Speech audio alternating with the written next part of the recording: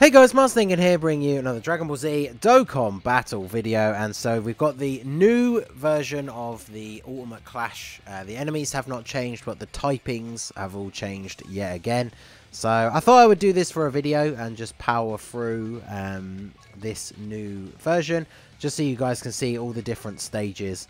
And plus, hey, the celebration isn't really giving me a lot of content to cover, so why not do everything we can, right? So the thing I always do, this is like my strategy for Battlefield, is I normally use mono teams all the way through, but I use a heroes team in the first fight, because Nappa is always the same type as the Jiren at the end. So obviously you want to, wherever possible, save those teams. I'm just going to bring a whole bunch of random. Let's bring you as well, why not? So bring the heroes team. Obviously with Toa being released, we now have 2 actual full heroes leaders.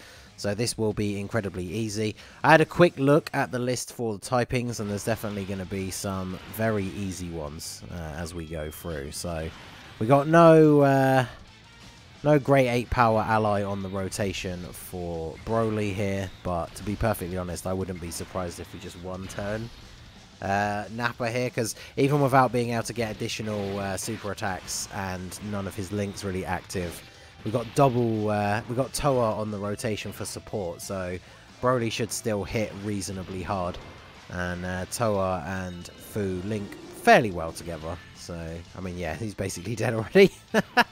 So, Toa with the dodge, and then Broly, 1.7 on the attack, is going to take out Nappa. I like this. I know some people use either like the Ginyu Force or the free-to-play Bardock team as well.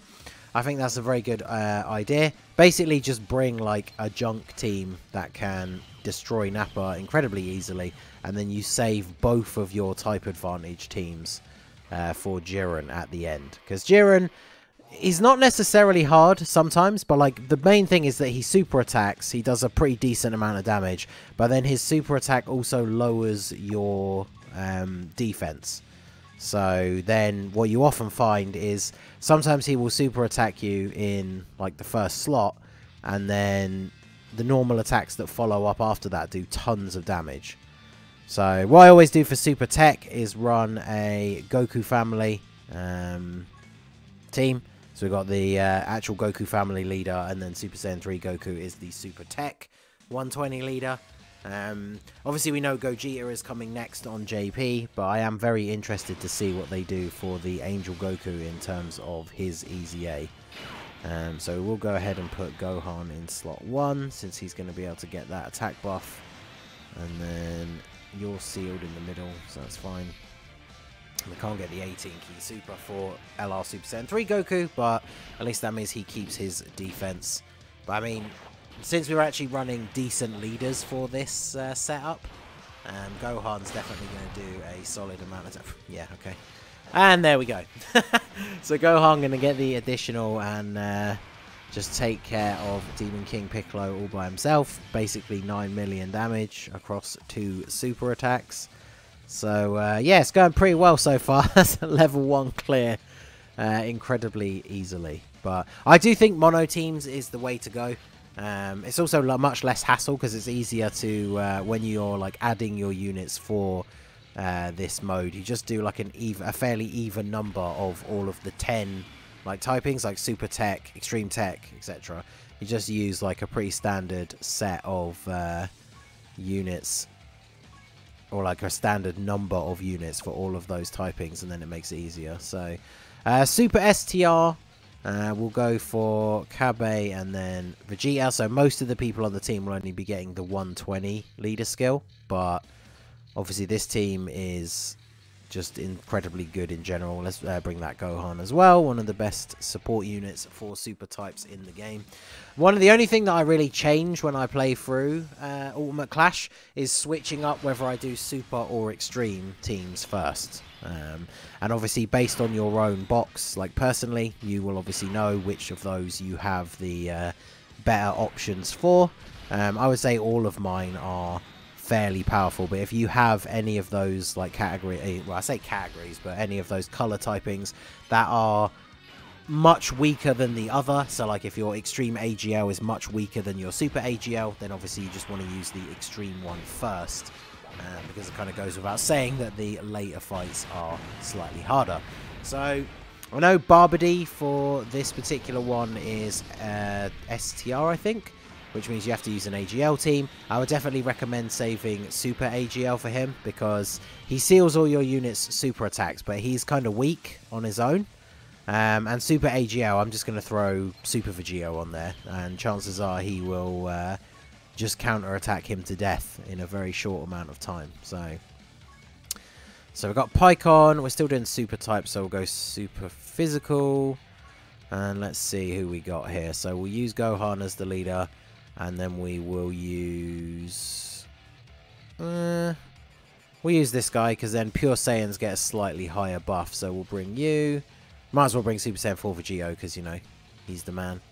And then we'll bring a couple of support units that are both Pure Saiyans as well. So should be pretty straightforward here for Mr. Pycon. And let's see what we get for a starting rotation here. Oh, we got Super Saiyan 4 Vegio, and we can put him in slot 1. Let's do that. So slot 1 for you. And we'll keep all of these physical orbs at the side here, ready for one of the LRs on the next turn. But Vegio should do fairly well here. He's obviously not getting a full attack stat. He's getting 120 from the Gohan and then 100 from the Vegeta. But he still crits for 4.2 million.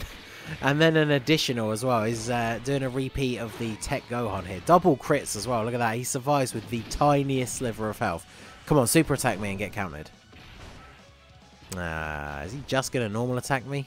How boring. So, Super Saiyan 2 Goku going to finish him off here.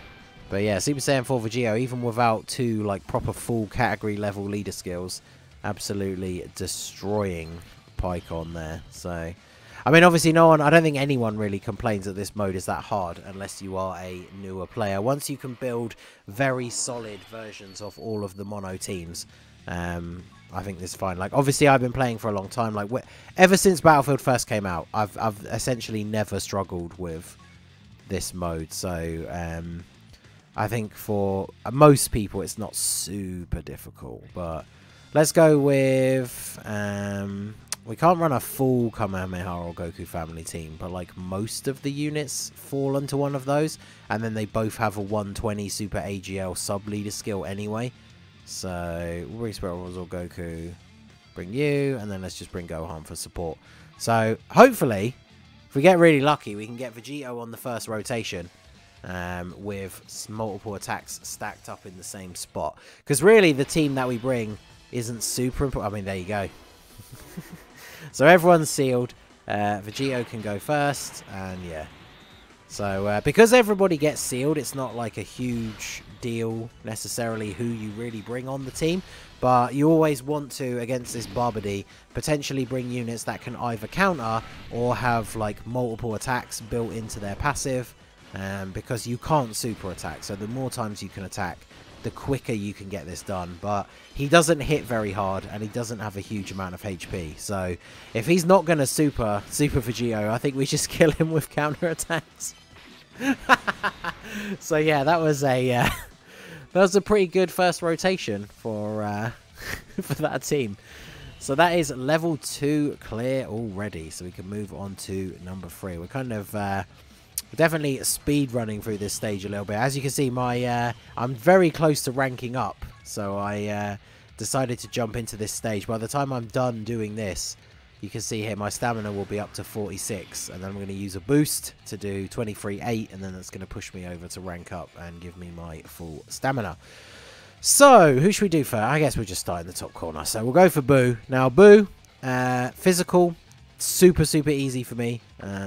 If you have the right units to do it, you can make a full transformation boost team by using both the transformation boost leaders.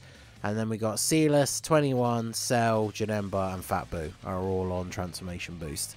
So this is a full double leads transformation boost team. So definitely going to be very easy for this one. Any of the stages where you are able to do that, run like the multiple category sort of lead setup, is obviously very beneficial. So I'm going to keep Sealess around. I'm a big fan of Sealess. I managed to rainbow him from the very first Heroes banner while trying to go for dupes of the Super Saiyan 3 Gohan and Trunks. So he is very solid. Maybe one day I should get around to link leveling him, but I don't. With the Heroes category becoming so much stronger, I haven't used him a huge amount. This is the only place I really use him like all the time, is on the Extreme STR Battlefield team. But especially once he transforms, I did a rainbow showcase from quite a while ago, and it was way before link levels came out. But especially once he transforms, he's able to put out some pretty crazy numbers. So I do quite like that, Silas. So we'll give all of these to Cell. No super for Boo, unfortunately. And then we'll leave those STR orbs on the side there. So Fat Boo can heal, which is kind of annoying. But obviously, with the fact that we can run the double category leads for this team, everybody's got a ton of defense. Our overall HP for the team is incredibly high. So we're not going to struggle here at all. Plus, we can lower attack and all that sort of stuff on this Fat Boo. So 21 going to lower his attack here, as well as the fact she heals on super, so we're basically on full HP again now. And then, yeah, we don't take any damage. How much is this going to do? Yeah, 49k, which, considering we have 426k HP with this team, there's nothing really to worry about there. So the only annoying thing about this fight is all the candy, like, gumming up the field, so we can't get super attacks with everybody. That, coupled with the fact that he heals, can be kind of annoying, because you can see he definitely heals a pretty significant amount of HP every single time. But, you know, our units do hit pretty hard, especially when we get crits. No super for Cooler, though, unfortunately. But Silas might finish him off here.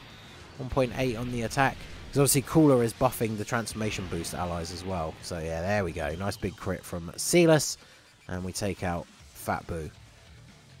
So, who have we got next? Give me these Battlefield memories. I need to save these up because I'm quite behind on buying the copies of Frieza and King Cold. So, potentially that's what I'll be doing with these points. So, Extreme AGL. Very easy to make a very strong Extreme AGL team. Obviously, 21, Super 17. Getting my androids confused. I mean, I love 21, but we also love Super 17, right? So, Super 17 obviously now has the higher leader skill, thanks to his Easy A. And then we'll bring Rildo, I guess, for the extra key. So, then we'll just bring... I guess we can mostly bring supports. I'll bring Zamasu, though, as well. Why not? And then there we go. So this will be very, very straightforward. Especially if we can get Super 17 on an early rotation and get some hits on him. Like this. So we can even get a hit before he gets to attack. And then... Oh, wow. He actually links up better with you. Fierce Battle and Nightmare. So I guess they only have Fierce Battle. Yeah, okay. So, do this. Plus, of course, Boo Piccolo is a power absorption support unit, which is a category that Super 17 is on. So yeah, 2.1 first turn, considering we're not on category leads, that is pretty good. We do have double supports on the rotation, I guess, so kind of to be expected. Boo Piccolo, I think I've only got one dupe in mind. He's definitely a unit that I would like to get more dupes for. I really, really like the Margin Power / Power Absorption team, and he's a staple on that team for me, so getting extra dupes for him would be good. He's not fully linked level to 10, but I did start doing him because the Power Absorption team was one of the first teams I started doing after the Worldwide Celebration, so I definitely need to get him finished off, but would definitely like to pull at least one more copy of him so we can get the get all the star abilities and everything unlocked. So Baby in slot 1 with the support. He links super well with the Rildo. My Baby has 2 dupes, so I think potentially he could even finish it off here, because he links fairly well with Rildo, and Rildo is providing the 50% support. So yeah, 3 million attack stat, and we're under, what, a 130 and a 120 lead, so that is pretty good. Oh, didn't quite take him out, but we're getting the additional, so... Hey, the additional with the crit is enough to take out Turles, so pretty decent. Almost done with level 3. I guess halfway through the first part here. And then the question is going to be, which team shall we use against Jiren first? The Super or Extreme Int?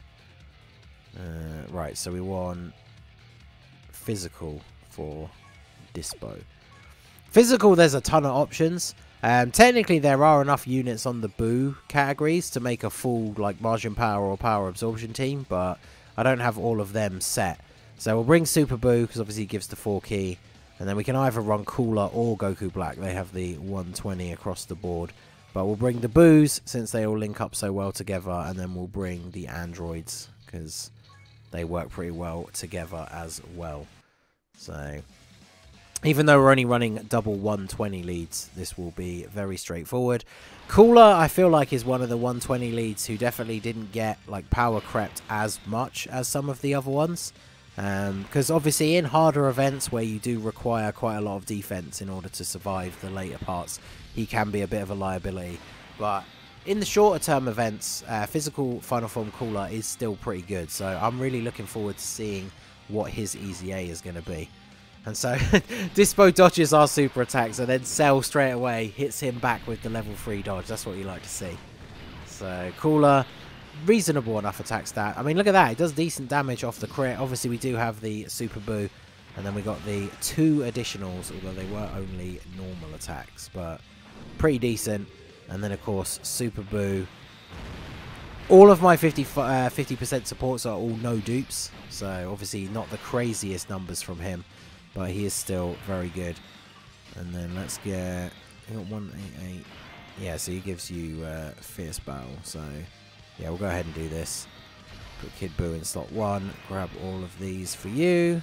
And then these. I think my androids have 1 dupe in the LR. So as long as Dispo doesn't dodge the androids, then it'll be GG here for sure. Well, Kid Buu might even finish it off if he crits. Oh, well.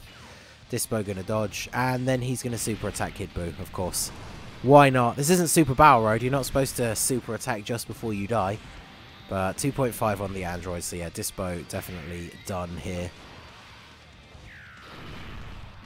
Yeah, especially with a 4.25 million crit. We take that. So there's only Topo to go. Now, one thing you can do for Topo, obviously I used my super teams first. But because Topo is AGL, you're going to be using a tech team. If you bring a super tech team against him, you can obviously bring the Tech Caulifla, who has a 100% chance to dodge against Universe Survival Saga enemies. So, of course, that will come in very handy in these fights here. So, we might as well bring the Freezers and all the Cells. And then we'll bring Broly and Raditz, since they link up pretty well together. And then we should be all good here. Double 120 leads again for this scenario. So again, you can see with the way I built some of the teams, potentially it would have been better to bring the let's see, actually yeah, no, we will, yeah, let's do that. Grab those. He's not getting hit, so let's just give him these in the middle, because then we can give you all of those and actually get the 18 key super. Okay, we should do a lot of damage in this one turn. Yeah, so what I was saying is, with the way I built my teams, as you could probably see throughout the video, it was a lot easier for me to build categories out of most of the super teams, aside from Extreme STR. So obviously, if you're in a similar boat, it might be a wise decision to save those ones for the later stages. Plus, of course, you can always mix and match between super and extreme. There's no reason to do it the way I did and just use all super and then all extreme. Like I say, if there are more teams that you can build full categories for, then it might be smarter to save those for later. Again, it all kind of varies. Battlefield is all very variant on your, like, the strength of your box overall, but you definitely do want to be saving the more powerful teams for closer to the end. So key not so great on this rotation, unfortunately, but grab those for you, and then can't get a super for Raditz, so let's drop these down here. Not great for the key on this turn, unfortunately, but I also just realised I put Broly in slot 3 last turn, so I probably should have kept Raditz on rotation. But I mean, one of the big things as well, of course, about these Battlefield fights, even as you get towards the end, they're not the longest fights that you're going to do in the game. So we probably won't even see Broly again, because now we've got the triple cell rotation. So I think we're probably done here. So he does get more ki by being in the middle. Does he get extra ki from you? Yeah, he does. So we'll keep you in the first slot then, just so we can get the 18 ki super. And then we'll get these, and then we'll get all of these. So we should be GG for Topo on this turn. 1.3 on the Prime Battle Cell, not bad.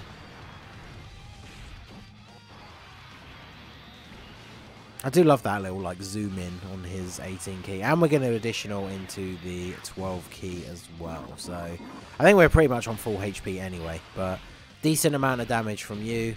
The second form cell, again, like I say, all the 50% support units have no dupes for me, so not going to hit the craziest numbers. And he still takes a little bit of damage, but then of course the Easy A Tech cell heals on super anyway. But we're just going to take him out with a crit. So now we go on to Jiren. And since we're doing the extreme ones, and Jiren is a super type enemy, I guess we will stick to extreme int for the first one and see how we go.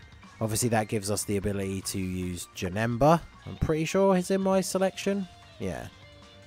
No, he isn't. Okay. Oh, yeah, no. Okay, so extreme int. The way I build my extreme int is to do a Resurrected Warriors like full team build, aside from Vegeta, just because he has the 4 ki and 120 lead. But Angel Frieza, of course, has the Resurrected Warriors leader skill, which includes LR Cell, Bojack, the Metal Cooler Army, the Metal Cooler Support Unit, and Kid Buu. And of course, you know, pre-Easy A on Global, Kid Buu doesn't have the best key links or anything like that. He's not level 10 links for me, and there's no other character with the Margin link on this team, so we might struggle with key for him a little bit.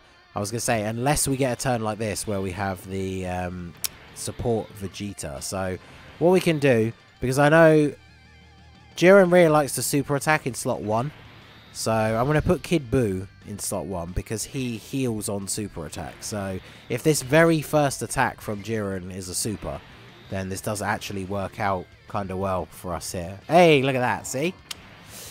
You can tell I've done this enough times, but yeah, he seems to very regularly super attack in slot 1. So now, thanks to Kid Buu's super attack effect, we're going to get a very nice amount of healing off of him supering. Oh, he's going to double super as well. Let's go. So we're basically going to be back to full health. Now, the only downside, as I mentioned earlier in the video, is Jiren does lower defense. So these normal attacks, yeah, they're still going to do a little bit of damage to Kid Buu. 32k. But from that double super, we basically went back up to full HP. So, yeah, we're only sat at about 85% now, which is very, very good here. And then Vegeta, again, 55% for me. Not going to do a ton of damage, but there's that int unit level 5 dodge. You love to see it. And then we've got the... this is a very good rotation. Can't get a lot of ki for Bojack, though, unfortunately. But we can get a ton of ki for the Metal Cooler Army. And then we might as well grab that. Get a little bit of healing off. Is he going to... Okay, well, he's going to super attack in slot 1 again. So Bojack does have decent defense, but his defense is definitely a lot better when your health is lower at the start of the turn. So that's a lot of damage, though. And 10k, I mean, after having his defense lowered from the super attack, that's actually really good. And then nearly a 2.5 million attack stat on the Metal Cooler Army. If they can fire off a bunch of additionals, I think we might even be done this turn. Yeah, crit normal. Another crit normal. Didn't get the extra super at the end, though, so I don't think he's going to finish him. No. Final health bar, though. I mean, kind of got destroyed a little bit. So they don't have any key links, do they?